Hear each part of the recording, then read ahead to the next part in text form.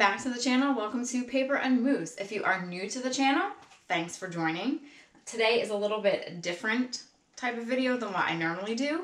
What I normally do is I go to auctions, estate sales, flea markets, on the hunt for ephemera. I love ephemera. I love paper. I love researching paper. But I also love pretty much anything else that's vintage, especially holiday decor. I resell some items. I research most items. And then I keep some items for myself to add to my personal collection. For today, though, we're going to be doing a little bit of testing. About a month or 2 months ago, I purchased this box of billiard balls at an auction. I noticed that they were a little bit different.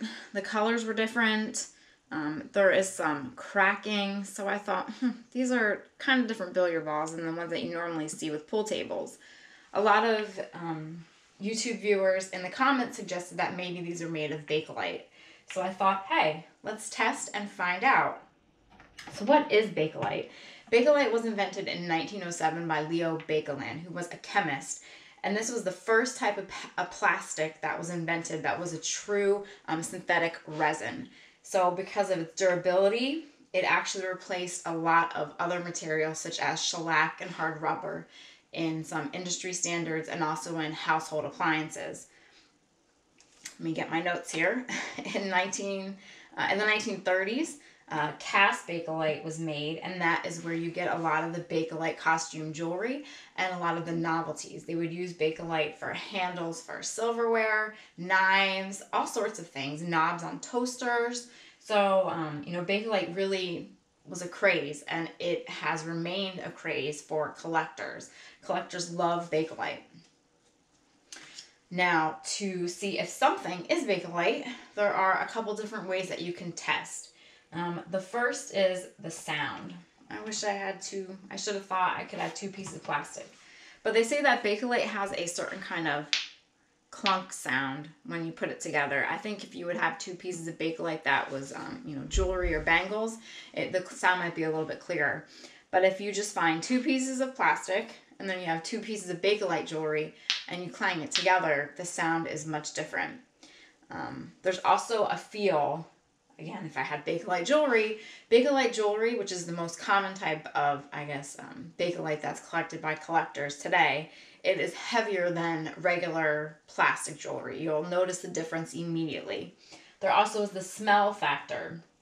Now this can, vary because if you have something that is dirty and, it has years of dust or mold or, dirt all over it, the smell might be a little bit different.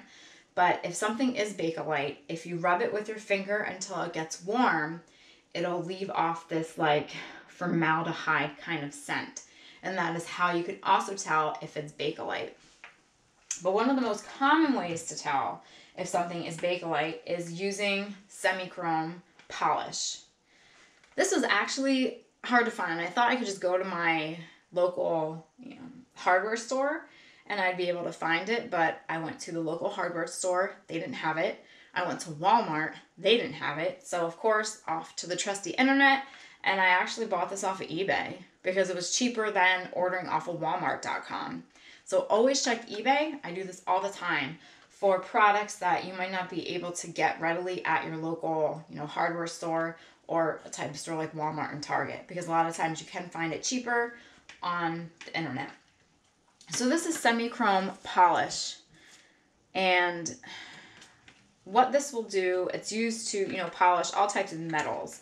Let me see the directions. A soft paste polish for chrome, silver, aluminum, brass, virtually any metal, cleans to a brilliant shine and leaves protective film, made in Germany. So this is a type of polish. And, it comes in this nice little tube. So you could actually, if you're into Bakelite and you want to see if something is Bakelite, you could even take this to the flea market with you. Take this and some Q-tips, and you can do some Bakelite testing. So the simichrome is a pink, I don't know if you can see it. It's a light pink type of polish. And what happens when it interacts with the chemicals in Bakelite, the polish on the edge of the Q-tip will turn from a pink to a yellow. And that is what we are going to test today. So, something to know also about Bakelite is if there is a wax or like a protective film on something, the test probably with semichrome will not turn out. And also if Bakelite is black, the test for semichrome might not turn out as well. So you might have to, try some of the other tests, the smell, the weight, the sound, to see if it is Bakelite. So let's see what colors we should use today. Now I have to be careful when I'm cleaning these because they do have a paper label on them. You can see this is paper. I don't know if there's any that doesn't have it. No.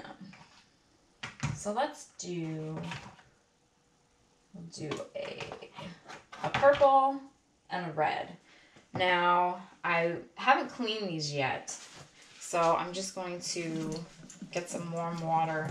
Maybe we'll leave out the soap for now. And I just want to clean them first so it gets some of the yucky stuff off the top. Again, I want to remember to stay clear of the paper label because I don't want to ruin that. There is a great product called Simply Green that I often use a lot. You can dilute it as much as you want to clean items, and that's a great product. It works wonders on things. All right, so we'll clean that one up a little bit. Not too much, but it's better than what it was. And let's do the red one too. I don't know if I want to do red. Yeah, we'll do red. Now, if these didn't have the paper labels, then I would just put them right under the water, but I don't want to ruin them. And we're only going to be testing a little area, just to see. If you do, take semichrome with you to the flea market, I would probably just maybe kindly ask. Well, that's going to be a problem, because if you're going to ask the vendor if you can test the product to see, if it's Bakelite, and then it turns out to be Bakelite, they might want to up their price a little bit more. But, maybe if you can do it discreetly, we'll have to see. All right, so we have those cleaned. Let me get another towel to wipe. Alrighty, so we're going to take some Q-tips. Side note, I bought this cute little container of Q-tips at, I think it's called Lindell. It's almost the equivalent of Aldi's. There was one that just opened up in Easton, Pennsylvania, right across from Aldi's. And the place is amazing. A lot of brand name items. Their bakery is cheap, like 59 cents for a donut, and they're good donuts. But this is a 300 pack of Q-tips. I think it was like $1. Super cute. All right, so we're going to take the polish, and I'm going to put some on the Q-tip. I'm going to put a little more than what you probably should, just so you can see. So I don't know if you can see that pink color at all. Alrighty. Moment of truth. Here we go. So you're just gonna, I'm just gonna rub on here a little bit.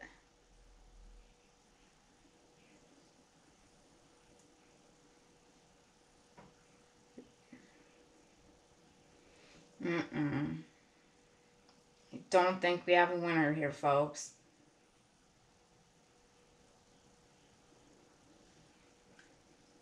I didn't turn it yellow.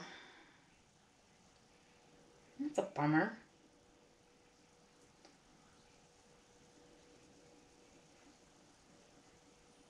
Oh.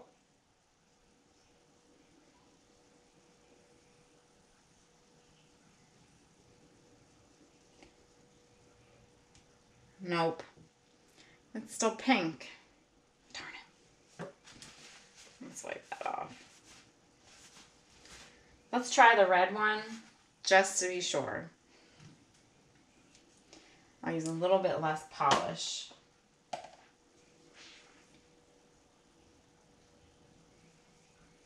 This has a strong smell to it. Alrighty. Let's try this again. You can see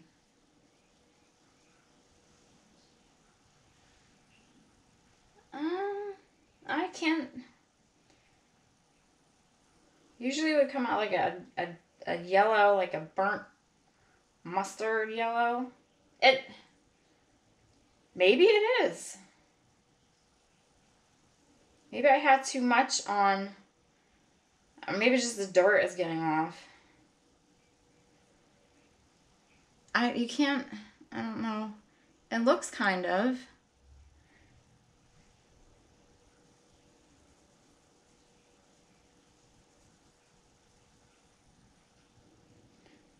See, it is like a yellow, or unless it's just the red coming off of it.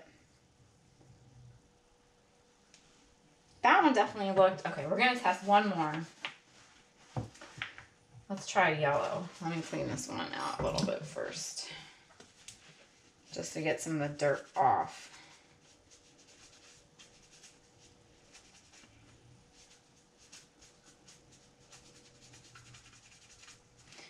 All right, let's test this area. Make sure it's clean. All right, third time's the charm. Kind of like garbage picking. Maybe it's because these are so, I don't think dirt would. Let me try the smell test. I don't smell anything. One more chance.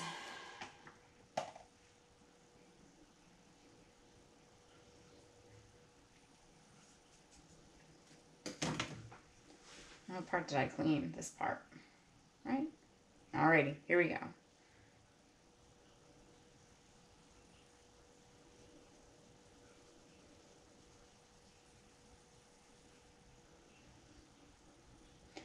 I don't think so.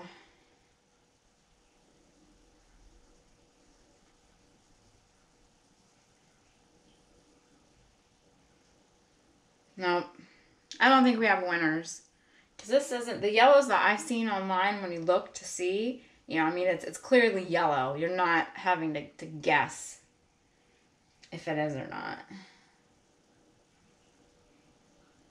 Now that. I think this might just be the dirt. I don't think it's yellow. I mean, I don't think it's pink. I mean, yeah, yellow, not pink. I mean, it definitely cleans it nice, but I don't think these are Bakelite. I think these are just a really hard, I don't know. I guess what I will have to do is now be on the hunt for a piece of Bakelite so that I can compare the testing with that. Because these aren't the pink, I mean the yellow that it should be. Bummer. Here I was so excited. I thought, oh yeah, it's going to be Bakelite. Because even online when I looked these up, the style is similar to those that were put online as Bakelite billiard balls. But the testing just does not seem to prove it. So, again, now I'm going to have to be on the lookout for some Bakelite costume jewelry. And then I can test from there. And then we can do this again and compare so that you can see the difference of using simichrome for something that is Bakelite and then something that isn't. But, now you know you cannot find this. At least in my Walmart, they didn't have it. It is cheaper on eBay. I think I paid $8 with free shipping for this tube. And then Walmart, they wanted maybe like $10 or $12 for it. So definitely save some money, which is always good. But disappointing, but that's what happens. But at least now I have the simichrome. So if I want to test for Bakelite in the future, which I will be doing, I have this. And now onward to find Bakelite and do the test again. But in the meantime, I will just clean these up anyway and make them look all pretty. And then these will most likely go to the flea market or online. Most likely the flea market. I think in a nice jar, they will look very attractive and make someone else want to buy this and use it as decor in their home. So I hope you enjoyed this episode of Paper and Mousse. A little bit different, but this is something that you have to do when you are buying and either selling or keeping for yourself is to run tests like this, because you definitely, if you are selling, you don't want to sell something as something that it's not. You don't want to have that kind of, I guess, following or feedback. And this way, do your testing, see if it's legitimate or not. And then if it's not, just say so, and people will appreciate that, and they'll be more apt to probably buy from you again, rather than, trying to sell something that it's not. But still fun. So now I have my work cut out for me in cleaning these, finding a nice jar to put them in, and going from there. So thank you all for watching. Be sure to like and subscribe, tell your friends. I'll be doing, other episodes that are a little bit different. I did purchase the items to restore that cart that I found in the garbage, and then also some spray paint to start working on my glider. So I will get those rolling in the next couple of days once the weather breaks. Today is awful outside, lots of rain. So look out for those videos, and look out for more flea market adventures and ephemera stories. So thank you all for watching. Hope you all have a great day, and I will see you all next time.